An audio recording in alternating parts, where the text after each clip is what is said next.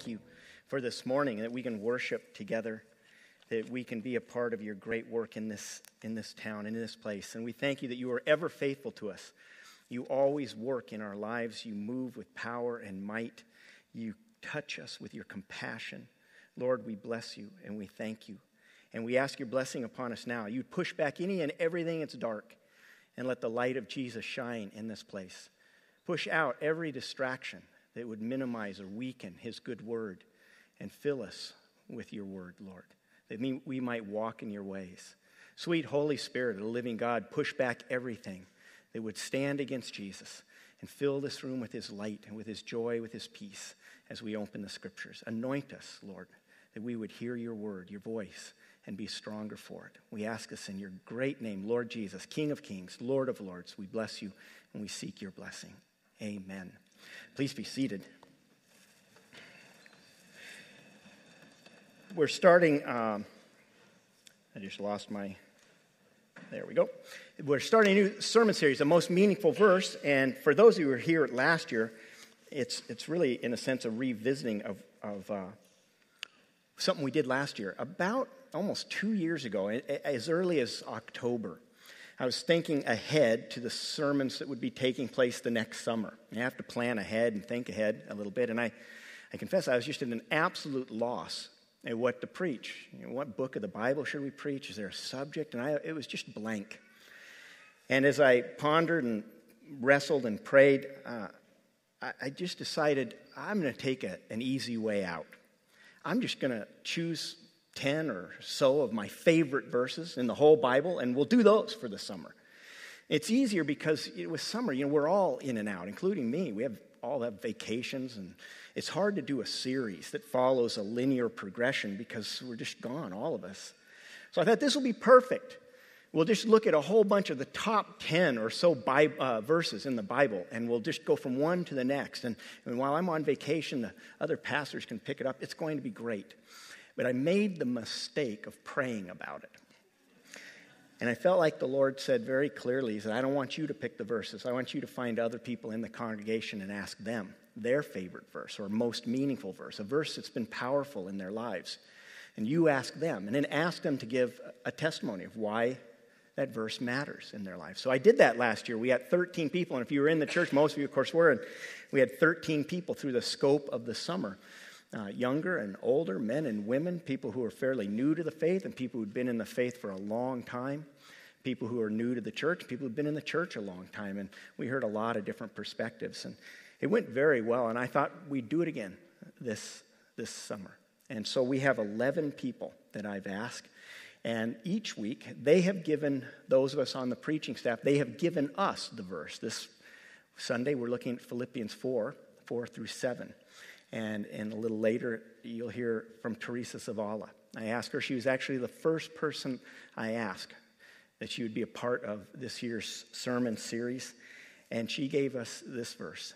And the reason we're looking at this is it's really a biblical idea. If you go back to Psalm 119, it has this word, and it's voiced in a lot of different places. Your word, O Lord, is a lamp to my feet and a light for my path. We hold in this church that the Bible's not just a bunch of ancient words that are meaningless to us today in a contemporary modern society. We don't hold that the scriptures are just simply inspired like a poem is inspired, that it's something powerful and human. And we believe that as the living God touched, anointed, and inspired the prophetic writers, the biblical writers, that his word was given to them. That as David voiced his heart in the Psalms, God's word was in that and inspiring it and guiding it. When Jeremiah wrote his prophecies or dictated them to Baruch, or when the Apostle Paul or the Apostle Peter writes a letter to one of the precious churches under their care, or Mark writes a gospel, something that had never been done before, and he writes a gospel. We believe that these people were not only writing and speaking from their heart, they were writing the word of God. And something God wanted us to know. And we believe that this word, and when you take the Bible and you trust God to speak through it, he fills us. He anoints us. He guides us. They're not empty words. They're not simply empty ancient words, but his word guiding us and comforting us and leading us. his word that makes us strong and helps us go forward. And so it's with this in mind that we come to this series, with the belief that God's word, it really is meaningful, and it's a light to our path. And you'll hear from 11 different people through the summer. They've given us the verse. We did not choose it, the preaching staff, why we will speak on it and describe a little bit of what it means. They will come up afterwards and say how this particular verse touched them, led them, meant something to them, and was one of the most meaningful verses in their life. So today's verse, it would be one, in all honesty, that I might pick. I first memorized this passage when I was in high school, and I've had this passage as something dear for over 40 years. If you've spent any length of time in the church, you have no doubt heard it. You may have memorized it. No doubt you've clung to it as a beautiful promise. Listen now to the word of God. This is from Philippians chapter 4, verses 4 to 7. Rejoice in the Lord. Again, I tell you, rejoice in the Lord at all times. Let the gentleness of your spirit be seen by every person, for the Lord is near. Do not be anxious about anything whatsoever, but in every prayer and every petition, with thanksgiving, lay your requests before God, and the peace of God, which goes beyond anything you can imagine, will guard your hearts and your minds in Christ Jesus. The word of the Lord is a priceless passage. It is so good and filled with such good promise. And let's walk through it a little bit before Teresa comes and explains why she picked this passage. It says, rejoice in the Lord always. Again, I say rejoice. In Greek, this word rejoice, appearing twice, spelled the same way, it takes a particular form. And we don't have it in English. It's called an imperative, and it means a command. It's spelled a certain way so that as soon as you look at it, you realize that he's not just saying you should rejoice, or you might rejoice, or you could rejoice. It's saying rejoice. This is an order. This is a command. Now, it might seem a little strange to be commanded to be joyful. It seems weird that no matter what you might be facing, if there's hard times, sad times, difficult times, you're facing confusing times. And what you hear is, you need to be joyful. I remember when Linda had Sari, and she struggled with a postpartum depression, as happens sometimes. And she was just overwhelmed with it. And she'd be crying a lot, holding this beautiful little daughter, and just crying. And we had countless people in our church up in Washington come up and say, you should be happy. I know, she'd cry. It's not that easy when you're going through hard times. It almost sounds like, when it says these words, rejoice, it's an order. At all times, rejoice. I'll tell you again, that it sounds like he's saying, man up, or get over it. Just get over it. You're going through hard times.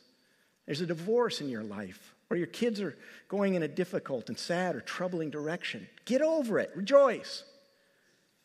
You've had a rough diagnosis from a doctor, or you're facing a biopsy and you're afraid. And the word is, just be joyful. Accept it. Celebrate.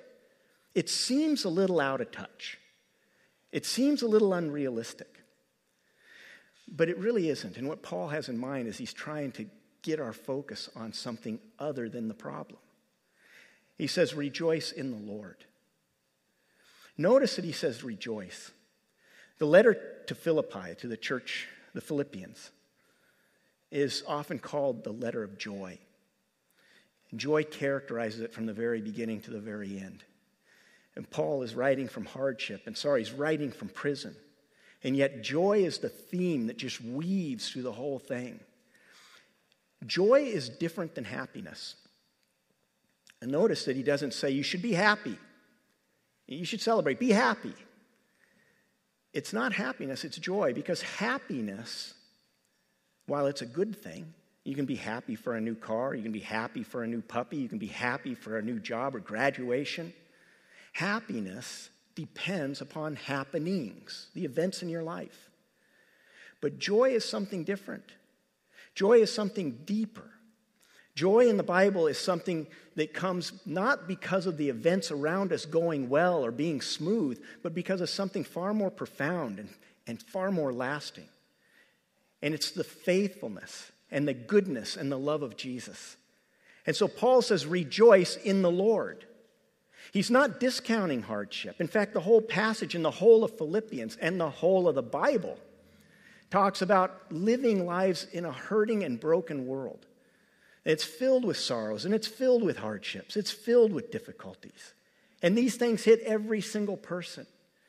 And Paul is not writing to say, well, just ignore them, or put on a positive look. Take on positive power of thinking, optimistic thoughts, and your world will get better. He's saying you can rejoice even in the midst of them. Because in the hard times, and the sad times, and the lonely times, God hasn't left you. He's there. He's present. Rejoice in the Lord, because the Lord is faithful, and He's good, and He's ever true. Now, verse 5, it comes along, the next line says, again I say rejoice, let your gentleness be known to all.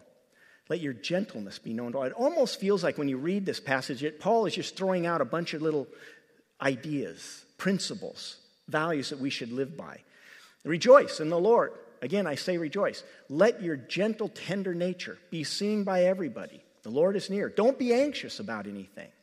It sounds like he's just throwing out a smattering of good principles to live by that are unconnected.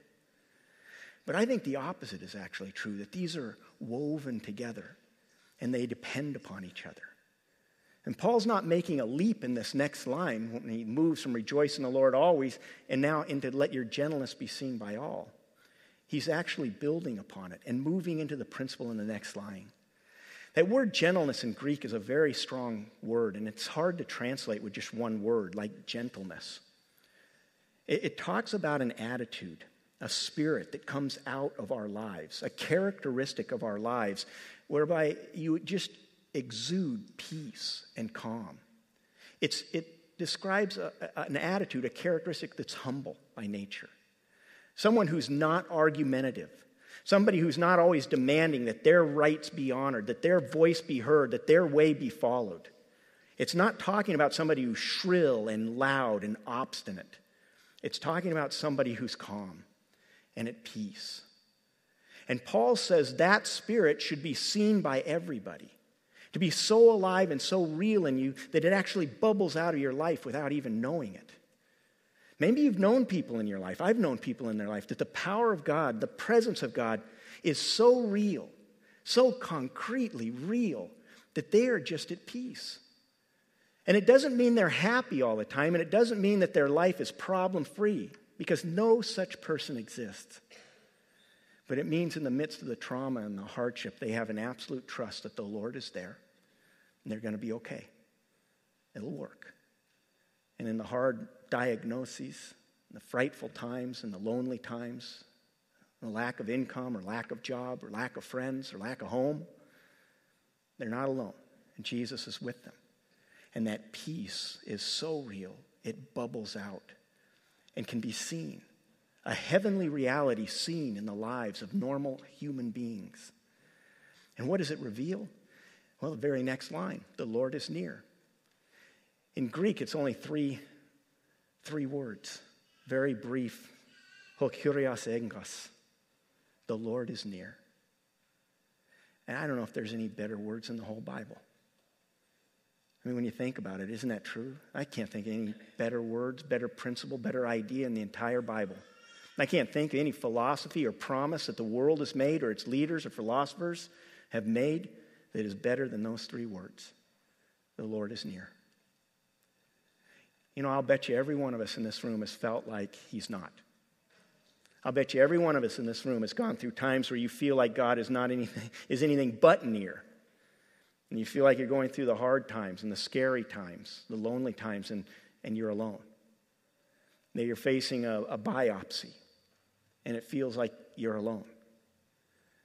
You're going through a horrific divorce, or your kids are rebelling, and they're mad at you and alienated from you. And you feel like you're alone. But this is the defining words. These three words are the defining, guiding words of this whole passage, that in the midst of the fearful diagnoses, God is right next to you. He doesn't leave us. He doesn't, as the popular songs say, watch us from a distance. He is near us. He is beside us. He is with us. He hovers around us. He walks beside us. He dwells within us. He is near. The Lord is near, and He never abandons us. He never forsakes us. He never leaves us alone. And while it might feel like it sometimes, the fact of the matter is these words are what are true. The Lord is near. For Paul, it probably meant a couple different things. First, it meant that he just believed Jesus was coming back imminently. Any day it could happen. The whole early church believed that the return of Jesus, the great Jesus who lived and walked and died on the cross and rose again, this Jesus is coming back and He will set everything right. He will come back enthroned in glory, and the whole world will see who He is and what He is. And it was the hope of the early church that this would come soon. And that's probably the primary meaning that Paul has in this verse, that the Lord is near. His coming is imminent. It could happen at any time. We, in our day, 2,000 years later, it doesn't feel as pressing. It doesn't often feel as real that the Lord's return is near, but it's still one of the central teachings of the Bible. That Jesus will come back any time. He'll come back when we least expect it. He is going to be popping into time and space any time. It could be tonight, it could be 100 years, it could be 1,000 years, but we should be expecting it and yearning for it and longing for it. The Lord is near. He is breaking into time and space to fix all things. But there's another meaning in this, and I think it's perfectly legitimate. Without losing the fact that Jesus will return and losing that as our primary hope, these words, the Lord is near, carry a different meaning as well. He's near to us. He walks beside us. He is close to us. Luther wrote that God is closer to everything than anything is to itself. Isn't that a wild thought? God is closer to you than you are to your very self. I heard a youth worker once, way back in the day in Young Life, and he took that same theological idea and he put it in youth terms. He says, God is closer to you than a hole to a donut. He's intimately beside us, close, connected. And this was the great hope. We think of Psalm 145. It says that the Lord is near to all those who call upon Him. And we see that theme throughout the Psalms over and over and over. The Lord is near to the downtrodden. The Lord is near to the widows and the orphans. The Lord is near to the weak. The Lord is close to the humble. These simple words, they're the defining hope. That we are not in this world and in this life and in its hardships alone. The Lord is near us. And so what does that mean? Well, it flows into the next line. Then don't be anxious about anything.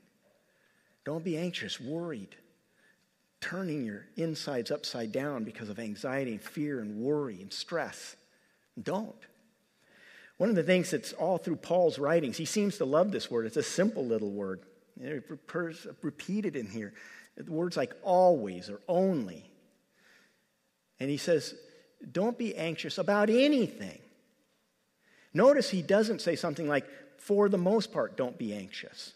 Or don't be anxious about most things. There are surely some things that are legitimate to be anxious about, worried about, afraid of. But Paul doesn't say that. He says, don't be anxious about anything. It doesn't mean that the things that happen in our lives, the sorrowful things or hard things or lonely things, are to be dismissed flippantly, to be relegated or treated as if they're no big deal or they don't really matter, and just to man up and face it, get over it. What Paul is trying to remind us is that in every situation you can trust God. He's near. And so you don't have to be anxious about it. It might be hard, but He's close. It might be painful or difficult or frightening, but the Lord has not left you in it, and so you can have hope. It's not rejoice in the events that are going on around you. It's rejoice in the Lord, in His faithfulness, in His love for you, in His sure and certain commitment to walk through this life and to see that you succeed. And so Paul says, don't ever be anxious. Don't be anxious about anything whatsoever. Instead, in every situation, through prayer and petition, with thanksgiving, make your requests known to God. spells out a very clear path. He says, in everything that you're going through, pray. Two different words are used there for prayer and petition. They both could be translated prayer. But the first one is the idea of falling on your knees before God, of humble reverence, of an acknowledgement that you are his being, his creature, and he is God. You are human, frail and weak, and he is awesome and powerful, and you're coming before him into his very presence in a state of adoration, seeking his help. The petition is more the idea of laying out a list of hurts, needs, concerns, worries, desires, and laying them out and presenting them to him as facts, as just simple realities. And the two words are used by Paul to say, we come before God and we fall before him, we trust him as the great God, the maker of all things, and we lay out everything in our lives. And we do this not because he doesn't know what's going on, that we have to inform him about the difficulties and sorrows in our lives. We do this as an act of submission to him. That when I ask God to help me in a given area, I'm not telling him to inform him of that need or hurt or fear, but to surrender it to him and to say, I want to give this to you. That my freedom from anxiety comes from giving it away and letting you carry it. My freedom and anxiety from anxiety comes from letting you take my problems and trusting that you have and you will again take care of me in the difficulties of my life. And that's why this word thanksgiving is so vitally important. Nothing kills anxiety faster than gratitude. Nothing. You see, gratitude is the awareness of good having been done to you. Gratitude is the response of good having been given or done to you. And so the more grateful a person is, the more gratitude just bubbles out of them. What it reveals is a person, a heart that has understood that they are the recipient of much, freely given. Where there is no gratitude in a person's life, it's a reflection that they're not aware of what they've received. They're not aware of any gifts that's been given. They're not aware of the fact that they are the target of God's gracious, constant, reckless giving. And so Paul, he calls us to not just be praying, but to pray with thanksgiving, because when you pray with thanksgiving, it means you're constantly going back to all the times God answered those prayers. That every other time he touched me when I was afraid, he was faithful, and he was good, and he was real, and he was powerful. And yes, thank you, God, I can trust you in this time. I can trust you in this event. I can trust you with these fears. Gratitude is the opening of our eyes to the wonders that God has already done. And the recognition and understanding of what God has already done is the surest and fastest way to put to death the anxiety and fear that governs the future. That what God has done in the past, we can be sure that he will do in the future. And so Paul says, don't be anxious about anything. Don't ever be anxious, but lay everything before God. And your prayers falling on your knees before him, and you're laying out your list and giving him everything that's on your heart and mind. With thanksgiving, let your requests be made known to him. And then look how it ends. It's beautiful. And the peace of God, which goes beyond anything you'll be able to comprehend, will guard your hearts and your minds in Christ Jesus. The peace of God, a whole sermon could be gone on just that simple little phrase, the peace of God. The Greek word is eirene, but it really is touching the whole Old Testament concept of shalom. Shalom is one of the most beautiful words in the entire Bible. It means so much more than we tend to understand. It doesn't simply mean the absence of conflict. It does not mean simply that there's no war or fighting or strife. And shalom means that that's true, but your world is also filled with wholeness, with people who love you. It's not just the absence of strife, but the presence of friends and joy and peace and love, of a world that's good, of a place where there's food and shelter and safety. Shalom covers the whole of our lives and describes every part of our lives being in a good place, in a good way. Every relationship, every feeling, every thought is right and good. So while that's the Hebrew word shalom, it's certainly what Paul has in mind when he says eirene, the Greek word, the peace of God. It's another worldly sort of peace, that heavenly peace that comes down inside of us because we are so trusting of Jesus and we are so bound to him. We've given ourselves to him. We've fallen before him. We've yielded the whole of our lives to him, even in the hard times, that his peace falls upon us. And it's important to understand this, that it is his peace. It's the peace of God. This is not your peace that you've mustered up because you've just turned to positive thinking or more optimistic thoughts. That doesn't work. It doesn't change anything. This is not just working to make your world better by approaching it differently or taking in new habits. This is God's divine gift. It's the peace of God. It's a very characteristic of God, like God is holy, like God is loving, like God is pure and good. It's his very nature, and it falls upon those who come into his very presence and say, God, I'm struggling, and I'm hurting, and I'm alone, and I'm scared.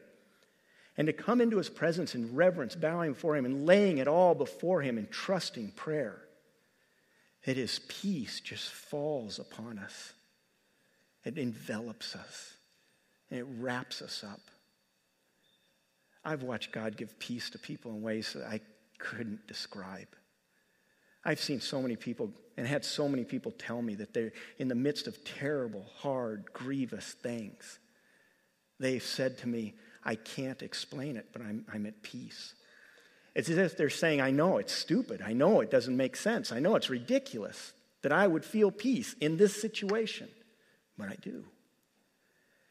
And I've seen God do it. I've seen God give his peace. He doesn't always give his healing, does he? We pray for people who are sick, and he doesn't always give his healing. But he always gives his peace. He always comes and says, I'm with you. And I'll never leave you or forsake you. And I'll never abandon you. You know, we have to understand that. That's what it means when it says the Lord is near. That he's never going to leave us and abandon us when life is hard. And that we can have peace in the midst of that. We can thus rejoice because of that peace, that God is near. And we have to admit, if we're really honest, there's a lot of things in life that just stink. Death stinks. I mean, probably most of us, if not all of us, except the newborn little infant, all of us know what death is. And we grieve by the loss that we faced. Maybe some of you are even thinking that death is on the doorstep with some that you love, and you're facing the prospect of loss. And the fact of the matter is, it stinks. And you think about people struggling with addictions, and people who are homeless, people who are friendless, people who are helpless. And it stinks. It's just not the way God made the world, and it's sad and it's tragic. But what would be truly bad is if we had to go through all those things alone. And what this passage says is that we're not free of the problems of this age and of this life. In a fallen and broken world, sinful conditions remain and always will until Jesus returns.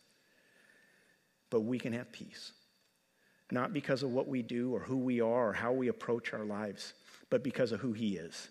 That he is trustworthy and he is powerful and he is good and he has made our success his own aim. He has promised us good and he will fulfill it, and it's standing upon his own good character and his own faithfulness that all the good he has planned for us will succeed. And he is near to us. He doesn't watch from a distance. He doesn't step away. He is near to us. And so we can actually have peace in these hard and sad days. We can have peace in the midst of chaotic elections and Brexit and Syria. And we can have peace even amid the sorrows. Peace in the Lord. And we can rejoice in the Lord because he'll take care of us and he will see us through. And we will stand before him and be with him in that place where there's no sorrow and no death and no tears. He will win. And he is guaranteed that we will be with him. So there's a beautiful passage. Rejoice in the Lord always. It's not fickle, empty words. Rejoice in the Lord always. The Lord is near. Let this so fill you that your gentleness and fearlessness just bubbles out of you. And the peace of God which goes beyond anything you can understand. It will fill your hearts and your minds. It will guard them. The Greek word is an idea of having it in a safe, putting it in a barred, safe place, your heart. God treasures your heart and mind so much that he wants to lock it away in a place of safety. And it's this peace of God that locks your hearts away, your minds, and keeps you safe in Christ Jesus. It's one of my favorite passages in the whole Bible. And I didn't pick it, though. Teresa picked it. And so, Teresa, will you come up and share with us why or how this is your most meaningful verse? Good morning. Many of you knew Paul Dugan and that he used to pray that the Lord would do whatever it took to bring us to him. And I prayed that too, but I didn't mean cancer. And when Mark first asked me to do this, my response was to say, oh no, I don't speak in front of people. But in my mind, immediately came the Philippians 4:6, even as I was refusing, and I knew I couldn't deny the Holy Spirit. 9 months ago, I found out cancer had returned, even though this kind of cancer rarely does. And I knew what this meant because my closest friend died of ovarian cancer, and another dear friend has been fighting it for 12 years. It's really scary. On my way to work one morning, I was sitting in my car and I was just thinking and fretting about how sick I really am, which is difficult because I've always been a very healthy person, didn't even have a doctor. When the words came to me, be anxious for nothing, but in all things give thanks and praise to God, I immediately felt peace, and that peace has never left me. I knew they were from the Bible and I had to look them up. In Philippians 4:7 says, rejoice, rejoice in the Lord always. I will say it again, rejoice. Let your gentleness be evident to all, the Lord is near. Be anxious for nothing, but in all things by prayer and supplication present your requests to God with thanksgiving, and the peace of God that transcends all understanding will guard your hearts and minds in Christ Jesus. And again, that peace has never left me. I still get sad about being sick. I've been a Christian for many years, and I know God loves me, but I've never really felt that love. It's hard to accept or receive love from a heavenly Father when you've never known it from an earthly father, and you've been abandoned by more than one, and others whom you loved and who should have loved you. But what I think the Lord's really asking me is, do I trust him? And he is showing me that I can. And I pray that I reflect this daily, especially when gentleness of spirit is not one of my strong suits. It's something I've had to work on for many years. I think I do when I go into the oncology office and getting ready to get my infusions, and the nurse tells me that she likes to see me laughing, or when she comes over to change an infusion bag and I'm singing along to some song on the tablet that I bring with me. She tells me, I've never had anybody sing during chemotherapy. I just can't help singing. The Lord has answered my long ago prayer. He's drawn me into his word a lot more and into prayer. And I can have peace and joy only because I trust in God. And I believe he does have a good plan and a purpose for my life. And he is faithful. Thanks, Teresa. Thank you. Let's pray together for Teresa. And good word. When she came down to my office this morning, we pray always every Sunday before we all start, and she came into prayer, walked down the hallway. I mean, she was singing as she walked down the hall, saying, walking down that long, lonesome hallway, as if she was going to the death house. But you did well, and I'm very grateful. And I want to do something a little different. I want to invite you, if you're willing to stretch your hands forward. The Bible says lay hands on each other, and so rather than have everybody come up, and we're going to pray for healing. I want to pray this cancer goes away. And so we're going to pray that together. Lord Jesus, I thank you for Teresa and for 20 plus years here and her faithfulness in this church and for her walk with you through good times and bad times. I thank you for that. I thank you for her word today and her willingness to speak and share. I thank you that you are at work. I thank you that you gave her that verse in the car, and that you've given her what that verse signifies. You have given her peace. And I pray for more of that, Lord. I pray for peace to fall upon her, that it would fill her and bless her, that she would not even comprehend its depth and magnitude and the way that it carries her. Lord, come and fill her with your peace. But together, as a church family, we pray for healing. You can take away cancer, and you can bring your healing power. So in the name of Jesus, we pray you would blaze against every wrong cell in her body, that you would bring her complete restoration, that you would let her body be completely cancer-free, and that you would give her life and years together with us and living with you in this place. Bless my dear friend Teresa in the name of Jesus with your healing touch, and bless her with your peace in your name, Lord Jesus. Amen. Thanks, my friend. Teresa asked this song that we would sing in response to what she said. So, Steve.